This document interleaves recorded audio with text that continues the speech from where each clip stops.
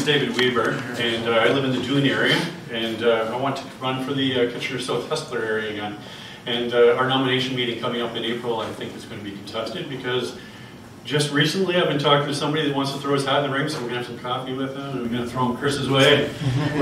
Ultimately, one thing that I really like about the Green Party is that we are here to move the agenda forward. We do really want the best candidates to run, and we're hopeful that we're going to make more and more breakthroughs in the coming years. But nobody wants to run for the Green Party to say, look at me and I want to get power. That's not been my experience, and I've been involved with the Greens since 2012. And I just want to explain how that came to happen. As of last year, I completed 30 years of policing with Waterloo Region. And as being a police officer, dealt an awful lot with people with mental health addiction, or drug addiction, self-medicating with mental health, people homeless that and underhoused in poor housing.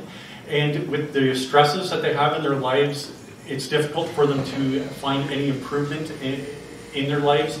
They're not supported properly.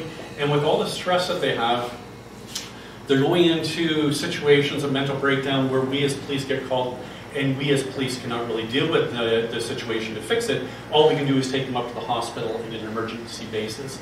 And they get triaged, seen by a nurse, seen by a doctor, the psychiatrist. There's no immediate threat to themselves or anyone else, so we kick them back out. And that's $7,000 per visit.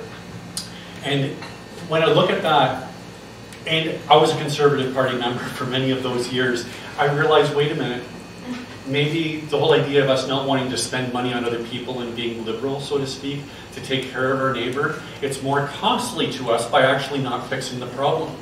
So I started to wake up and I started to change. And then when we had the environmental protections that the Conservatives brought in being destroyed, I realized, wait a minute, maybe nothing that I supported for the Conservatives I support anymore.